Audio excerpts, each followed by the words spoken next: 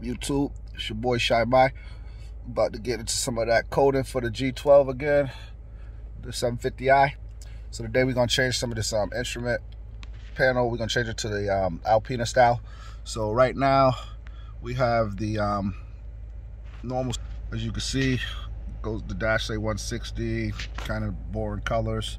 Sports look like that, comfort looks like that, and eco looks like that. Adaptive is just black.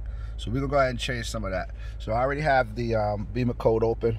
We're gonna go ahead and jump into the instrument cluster. So we're gonna click the cluster, and inside the cluster we'll find a bunch of different features once it loads up.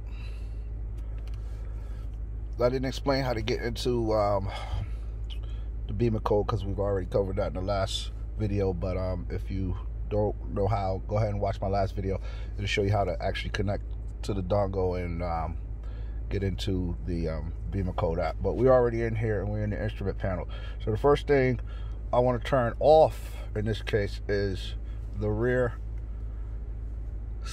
acoustic sound when I'm backing up, basically. So now on my display cluster I have no logo. I'm gonna go ahead and program, and there's plenty of them, but I'm gonna put the M logo. So we're gonna back out of so I had backed all the way out the app. I had to actually reload it back up. But if you do back out, let's say where I push search instead of back by accident because my finger's so fat, then you will have to restart the whole app. But all of this stuff is done in the regular mode. You don't have to actually go into expert mode for any of this stuff. But so we want the Alpina style display. We'll go ahead and select that. And we also, so right now I have an empty menu in my, I'll show you what that is after we finish coding. I want to actually remove that. Then we have additional speed. I'm going to change that too. I'm gonna put it at miles per hour because I'm in America, but you can put kilometers if you prefer. And then we have the digital speed, which is not being shown now in the dash, but we're going to go ahead and turn that on as well. And then you can also change the low fuel warning from 30 miles to whatever you prefer. That's the second warning. The first warning is actually at 50 miles or 49 in my car normally, but yeah, it's set to 50.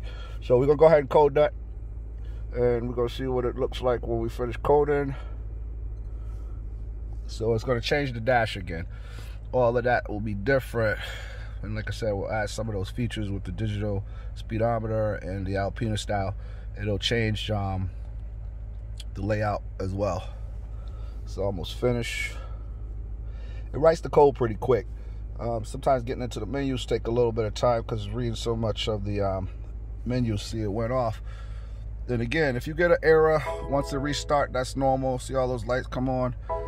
After I restart the computer, the car, it'll be fine. But you can see now it's purple or bluish purple as opposed to before. Coding was successful, so I know it was. But so now.